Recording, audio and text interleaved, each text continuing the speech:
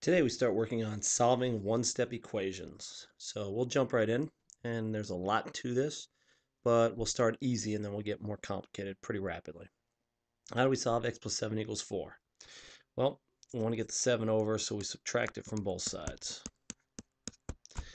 And when I do this, I often cross it out to show that it vanishes, and then I add or subtract down. So 4 plus negative 7, or 4 minus 7 is negative 3.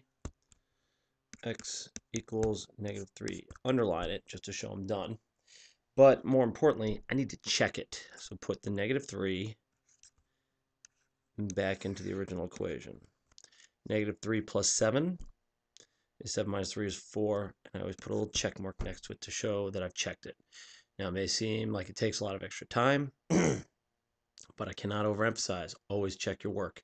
It's never done until you've checked it. I made dozens of mistakes, all of which I caught when I checked the problem. So that's how to add or subtract. Here, we're going to divide. So we have a negative 6 out in front of the x we want to get rid of, so we divide it from both sides. Again, I'll cross it out to show that it's gone. And here, I'm not crossing it out, I'm just reducing. There's 1, negative 6, or negative 1, negative 6s, and there's 8 6s. So we end up with x equals 8 over negative 1, also known as x equals negative 8. Underline it's done, but we still got to check it. Negative 8 times negative 6 is positive 48. Looks good. So we just did the problems. That's probably what most of you need to know, but we'll talk about it real quick. There's a few properties you need to know, and this is the addition-subtraction property of equality. You can picture this balance beam with, I don't know, we'll write people in on both sides. And we want to keep our equation balanced, so what's in the middle of the equation is our equal.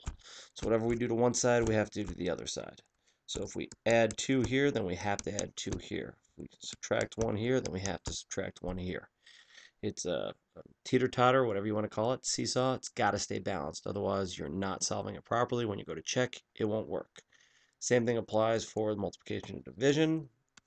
Again, if we multiply by 3, then we have to multiply by 3. If we divide by 2, then we have to divide by 2 on the other side.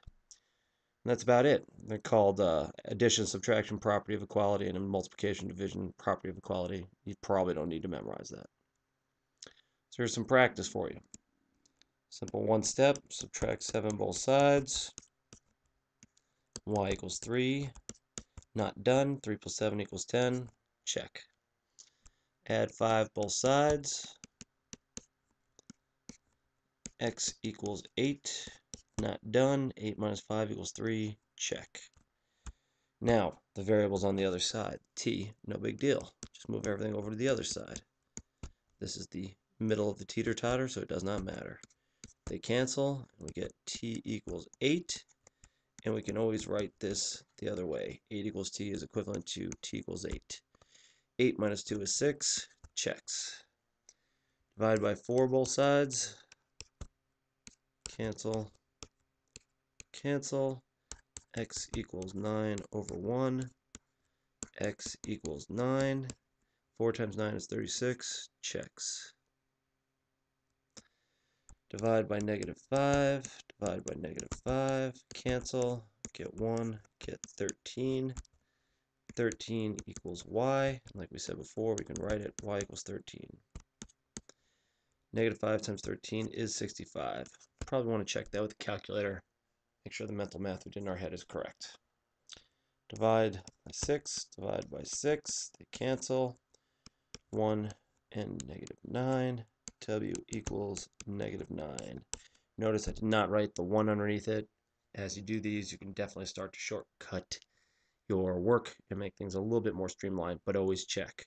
6 times negative 9 is negative 54.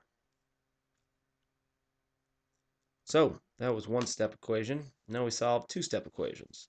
Now one of the things we want to think about here is our order of operations, PEMDAS. And this won't hold for all the time, but we're kind of doing things in the opposite direction now. So we do addition, subtraction first, multiplication, division second.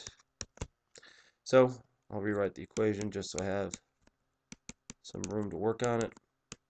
subtract 5, subtract 5. They cancel. X over 2 equals 6. Now, we haven't done this one before. We have a x over 2 or a 1/2 x, so we're just going to multiply it by 2 out front. Multiply it by 2 out front. We can put the 2 on either side because of the commutative property. 2's cancel. X equals 12. Not done. And now it becomes more important to check because you have 2 steps, so it's easier to make a mistake somewhere along the line. 12 over 2 is 6 plus 5 is 11. Checks. And as I just said, the opposite of the order operations, but it just doesn't always apply with the parentheses. Sometimes you want to get rid of the parentheses first. We'll get to that later. So let's practice. Subtract 9, subtract 9. Cancel. 5x equals 24 minus 9, 15. Divide both sides by 5. Cancel. 1, 3. X equals 3. 5 times 3 is 15, plus 9 is 24, checks. Add 7, cancel. 6 equals z over 3, multiplied by 3, multiplied by 3, z equals, and I'm actually going to start combining that last step, just putting z over here, 18. 18 divided by 3 is 6, 6 minus 7 is -1, checks. Now we did the distributive property and we talked about combining like terms. Sometimes you have to combine your like terms first.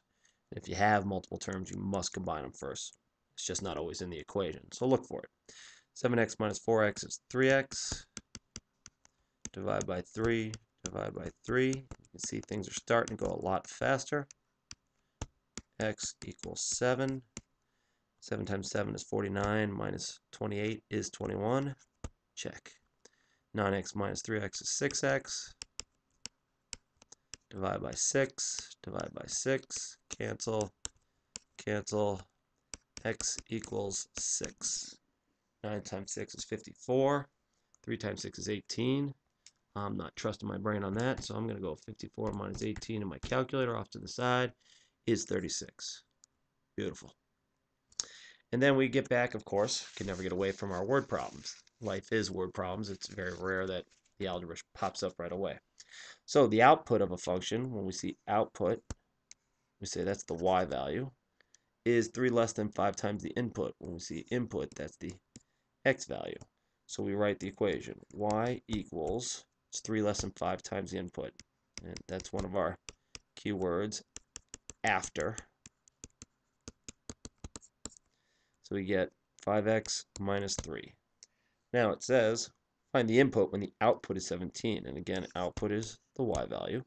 So 17 equals 5x minus 3 plus 3 plus 3. 20 equals 5x. Divide by 5, divide by 5, cancel, cancel. 4, x equals 4. Write it a little more clearly here. X equals 4. And, hoping we wrote our equation right, 5 times 4 is 20, minus 3 is 17. Checks. That's it. Good luck.